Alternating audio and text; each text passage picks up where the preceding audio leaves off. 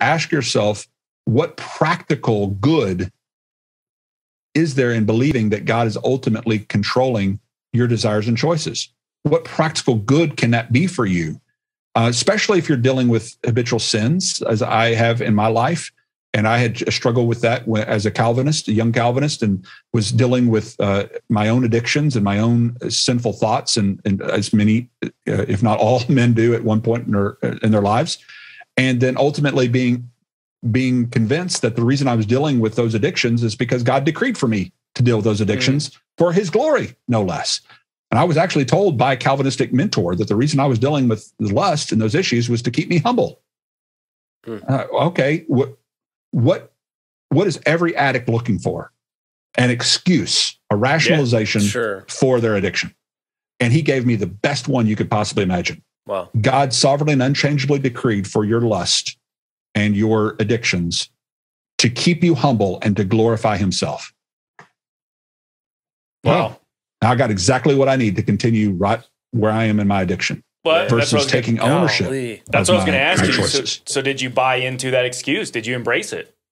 Yeah, I did. I did for many years, which just continued to make me more addicted, and fall further into my addictions.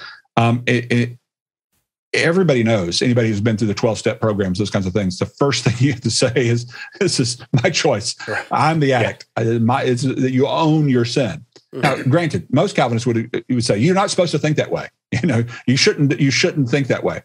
But I always push back and say, okay, what are the logical implications of the claims of your system? If the logical implications of the claim of your system is that the reason that I am falling into this addiction is because God sovereignly and unchangeably decreed for me to be in this addiction, then the logical implications is that God is the one who's the cause of my addiction, not me, not my choices, not really. And therefore, what is my only hope? God, stop decreeing it. Stop decreeing my lust. Stop decreeing my addiction. That's your only hope. You become, in a sense, a victim of whatever you think God has decreed for you to be, versus saying, no, God has provided all that I need to resist temptation. He has provided me a way out. He has provided me accountability. He has provided me a church. He has provided me brothers who sharpen my iron and challenge me, and that I have to be honest with who I am and what I'm struggling with. And I have to be real. I have to be vulnerable. It is on Leighton, not on a divine, sovereign, unchangeable decree before the creation of the world that I have no control over. You have to take individual ownership of your choices. We see this in every other walk of life, if you think about it.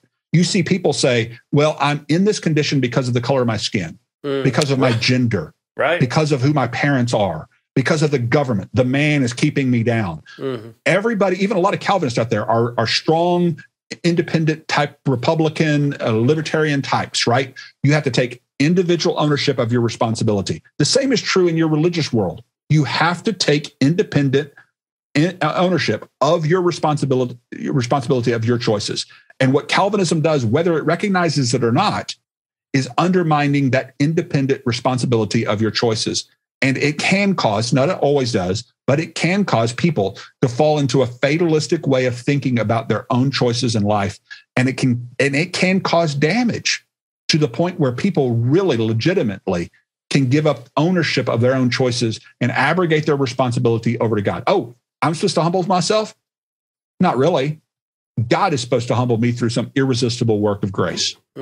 Instead of saying, no, that's your responsibility. You need to go get alone in a closet and you need to own up for who you are and what you've done.